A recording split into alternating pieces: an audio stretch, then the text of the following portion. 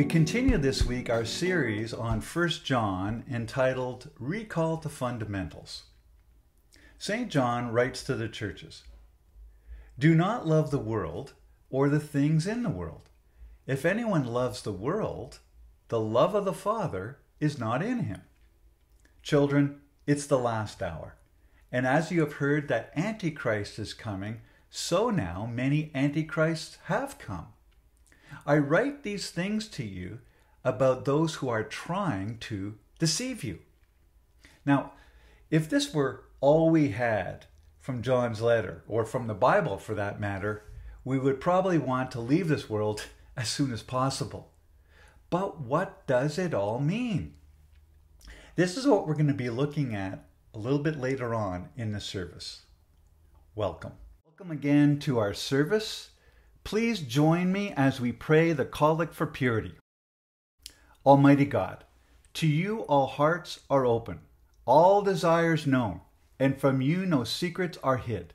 Cleanse the thoughts of our hearts by the inspiration of your Holy Spirit, that we may perfectly love you and worthily magnify your holy name through Christ our Lord.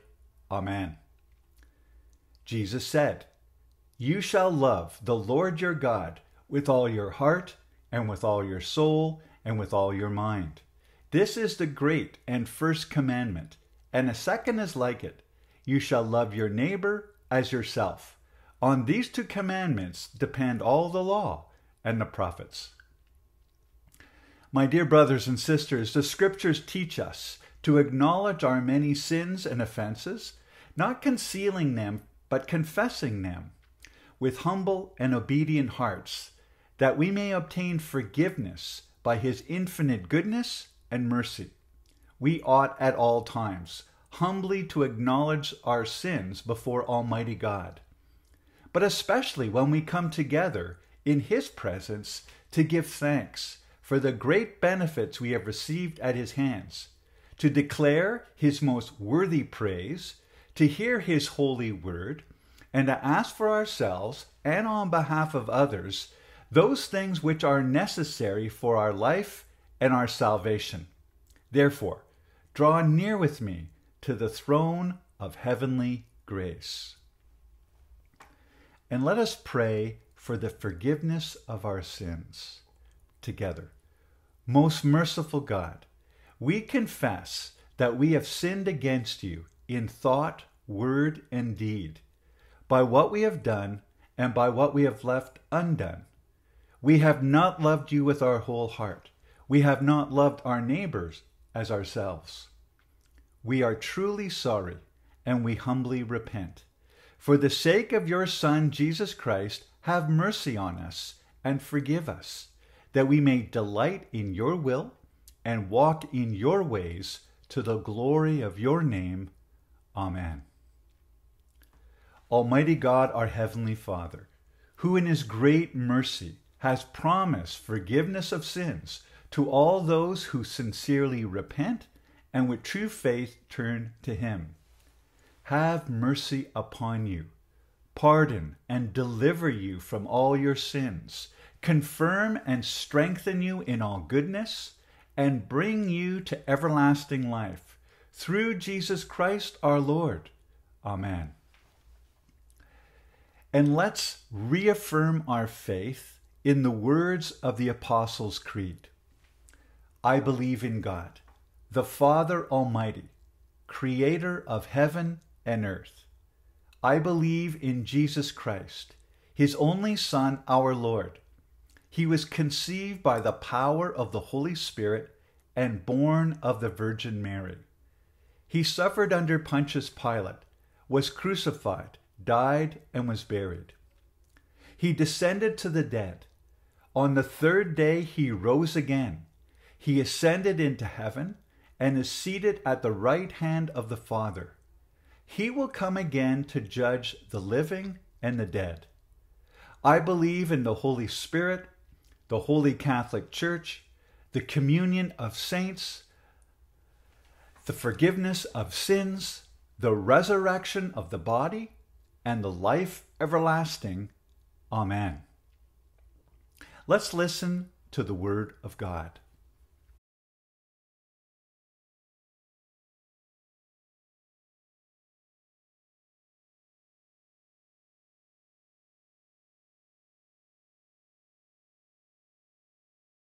Let's pray before we take a closer look at our passage today.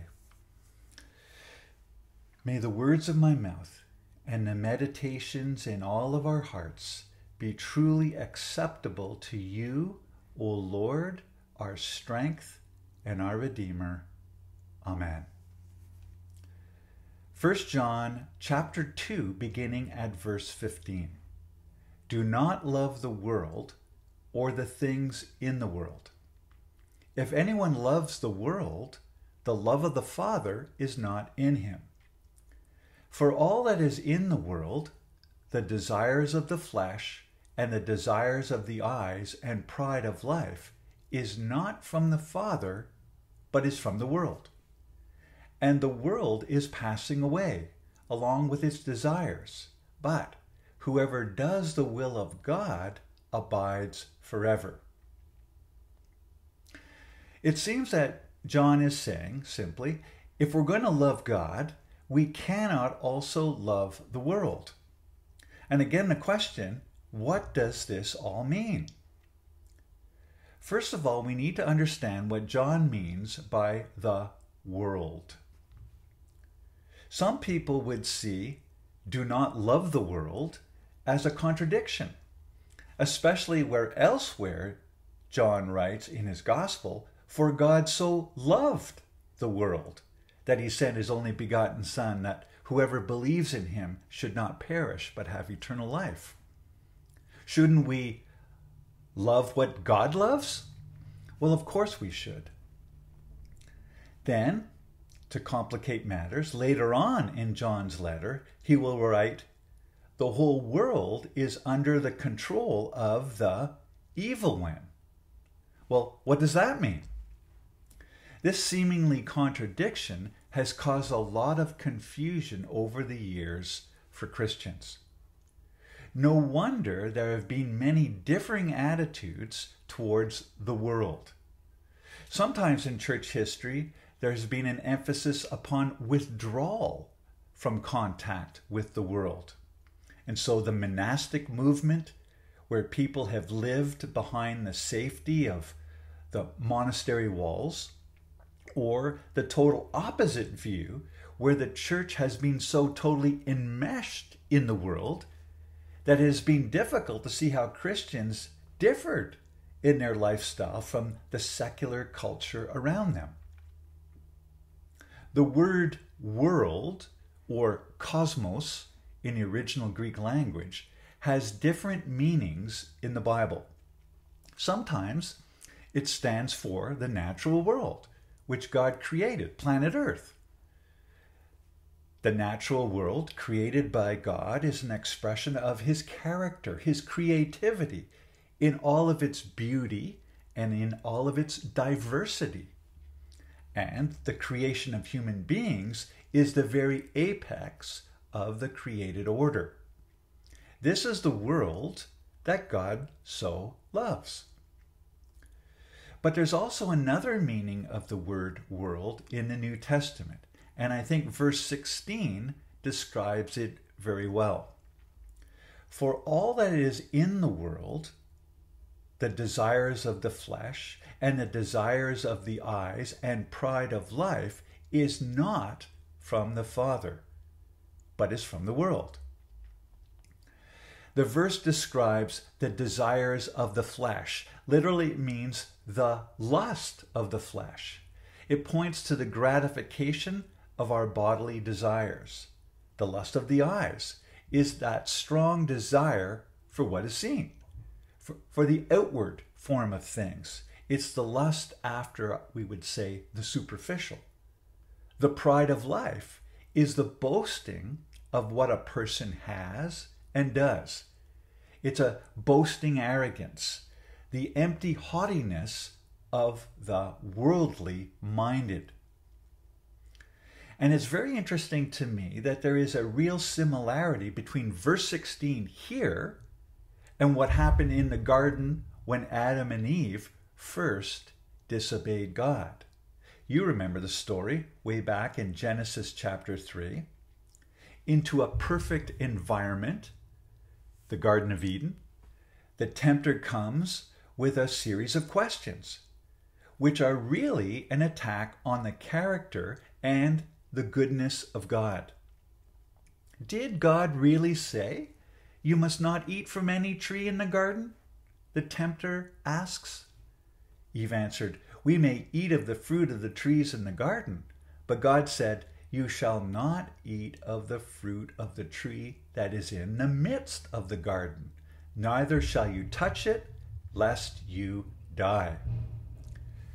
But the serpent said to the woman, "You will not surely die, for God knows that when you eat of it, your eyes will be opened, and you will be like God, knowing good and evil." In other words, do you really have to believe what God told you?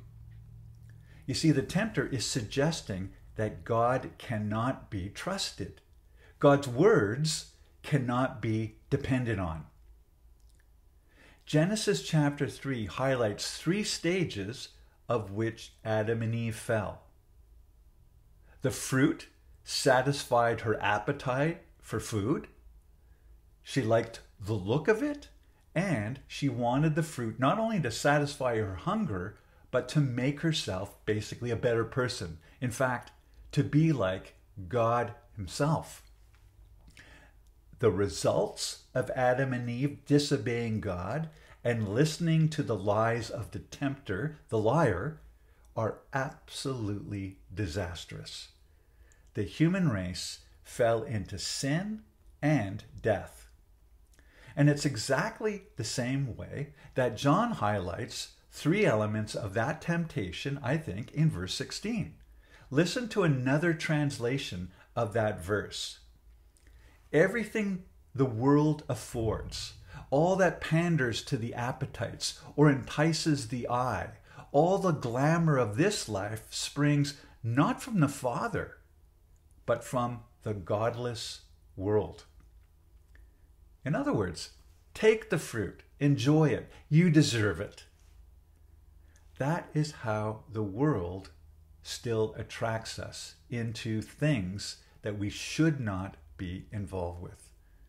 It's very deceptive because it insists that we live our lives basically independent from God. And it's kind of like a goldfish in a fishbowl. If the goldfish gets tired of living within the constraints of its environment and instead thinks, "I'd rather live outside," it won't live very long. In the same way, when people live their lives alienated from God who created them, something inside them dies. They get tangled in the great lie of the liar. By contrast, verse 17 says, "Whoever does the will of God lives forever." It says this, "And the world is passing away along with its desires, but whoever does the will of God abides forever." Amazing promise. So you see, obedience is an important part of eternal life, a vital part of it, in fact. Take a look at the next section, beginning at verse 18. Children. And there's that word of affection again to the church. Children. It is the last hour, and as you've heard that Antichrist is coming, so now many Antichrists have come. Therefore we know that it's the last hour. They went out from us, but they were not of us. For if they had been of us, they would have continued with us. But they went out, that it might become plain that they are not of us. But you have been anointed by the Holy One, and you all have knowledge. I write to you not because you do not know the truth, but because you know it, and because no lie is of the truth. So John is aware that there were people in the church who, he informs us, have already left, that had a negative impact on the church's life. They were people, we would say, people of the lie. John knew that he was involved in a battle, a real battle for truth. And we could say exactly the same thing today. We are in a battle for truth. John knew that the church must keep its guard up against falsehood. One of the clear indicators that what we've been talking about is that if the church behaves in a worldly way, it will be doomed to fail and to fall. Verse 18 mentions both the Antichrist and many Antichrists. Well, what is an Antichrist? Now, John is the only biblical author to use this term. Although Jesus had warned his followers of pseudo-Christs. He said in Matthew chapter 24, verse 24, "For false Christs and false prophets will appear and perform great signs and miracles to deceive the elect." One commentator says this: "We may well think Jesus, or for that matter John, were referring to what we would call a religious phenomenon. But the complex world of first century Palestine itself was full of men and movements claiming that God was acting at last in this way and in that way, through this movement and through that man. This was as much what we'd call political as what we would call religious, though in fact you couldn't get a razor blade between them in those days.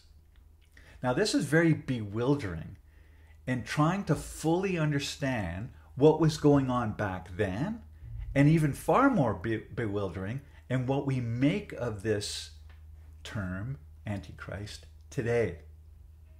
At any rate, what seems clear from the scriptures is that anti-Christian forces will manifest themselves in their relentless opposition to Jesus and to his church. The true follower of Jesus has been, verse 20, anointed by the Holy One. Or we could also say anointed by the Holy Spirit. And this results in a real change of heart and character. And one of the key characteristics of that change of heart is the recognition that Jesus is indeed the Christ, the Messiah, the Savior, my Savior. He truly is the Son of God. John points out the negative in verses 22 and 23. Who is the liar but he who denies that Jesus is the Christ? This is the Antichrist, he who denies the Father and the Son. No one who denies the Son has the Father. Well, that's the negative, of course. But here's the positive.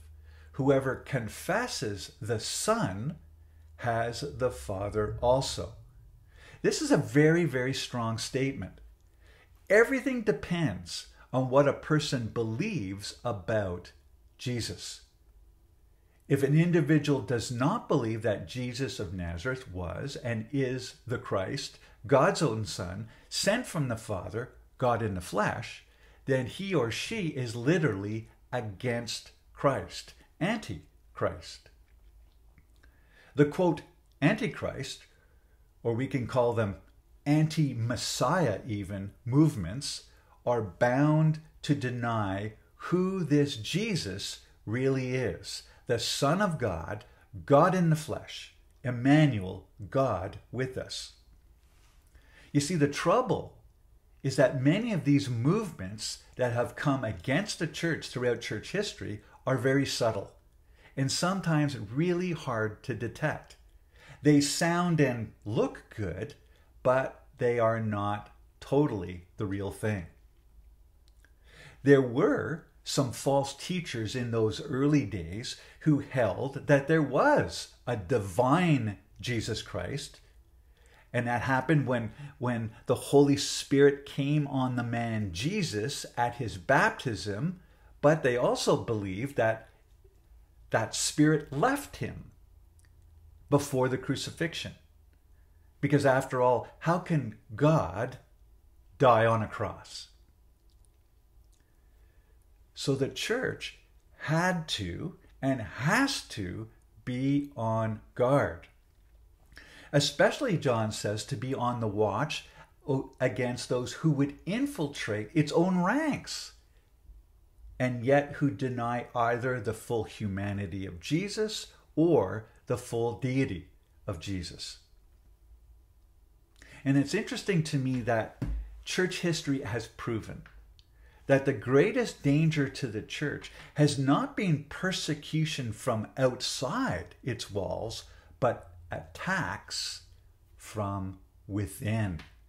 And it is always an attack on biblical truth. Conclusion, simply, we must immerse ourselves in the truth of the Word, of the Bible, of biblical truth, good, strong, orthodox Christianity. Verses 24 and 25. Let what you heard from the beginning abide in you. Well, that is the teachings about Jesus, the gospel message that God loves the world, that, unfortunately, the world is soaked in sin and death, and that through us repenting of our sin, believing in Jesus, inviting him into our lives, asking for the anointing of the Holy Spirit, that's the gospel message. Being assured of eternal life. That's what we need to soak ourselves in. If what you heard from the beginning abides in you, then you too will abide in the Son and in the Father. And this is the promise that he made to us. And this is wonderful. Eternal life. And so we come full circle here. We end where we started today. Verse 15. Do not love the world. Verse 17. And the world is passing away, along with its desires. But whoever does the will of God abides forever. Verse 18. Therefore we know that it is the last hour. John's encouraging us. Don't love the world because it's passing away. And on the other hand, those who hold on to faith in Jesus don't have to worry about that because they have eternal life, as it were, another world in heaven. How do we tie all this together? Now that's the challenge of holding many themes from the Bible all at the same time. For many generations of Christians have supposed that we are to renounce the world in any and every sense, natural pleasures, food and drink, even the beauty of the created order, because after all, it's all going to pass away. We're just, as it were, passing through. Some Christians have even thought that the world is actually evil. We should live as if we were purely spiritual instead. But I don't think that's what John has in mind. The world here, and the Apostle Paul used the word flesh, basically meaning the same thing, means the world as it places itself over against God. The world is God's amazing good creation, and as such is to be enjoyed and with thanksgiving and with delight. We are so blessed to live in this time, in this place, with all of God's goodness to enjoy. As I mentioned a couple of Sundays back, one of the dangers of John's day was a teaching called Gnosticism, meaning knowledge is good, the physical realm is bad.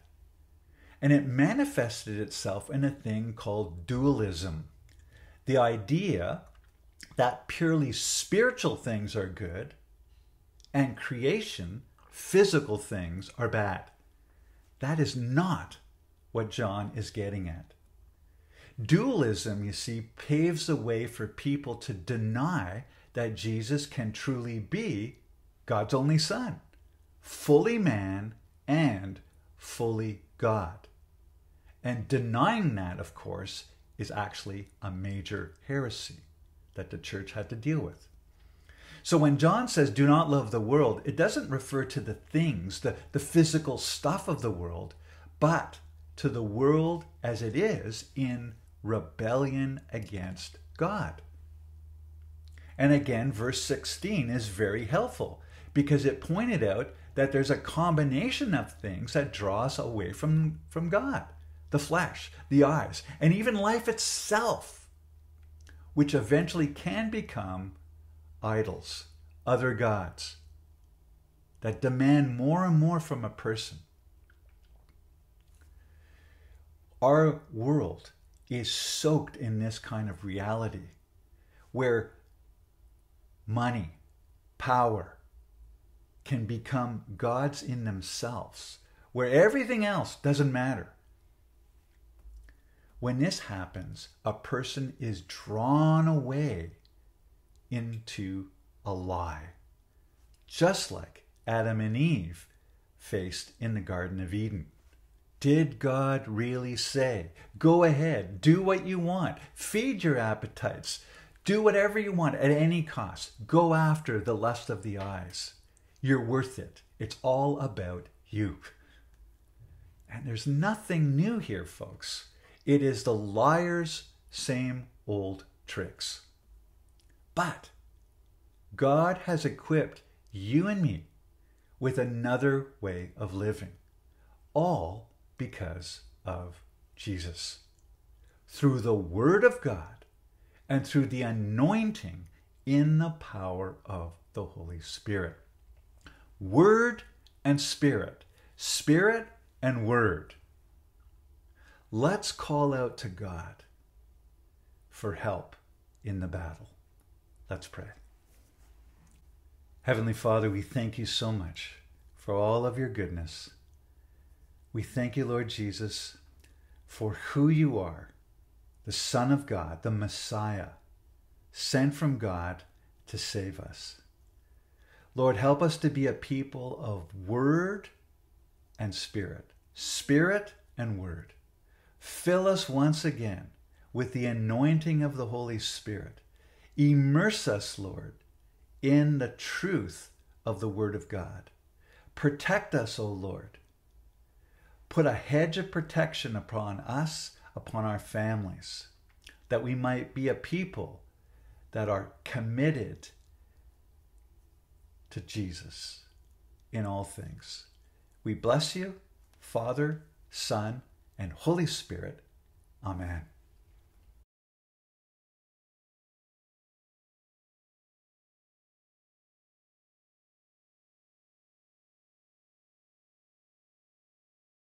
Let's continue praying together the Lord's Prayer.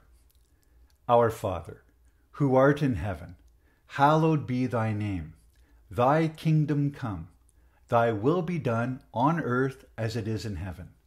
Give us this day our daily bread, and forgive us our trespasses, as we forgive those who trespass against us.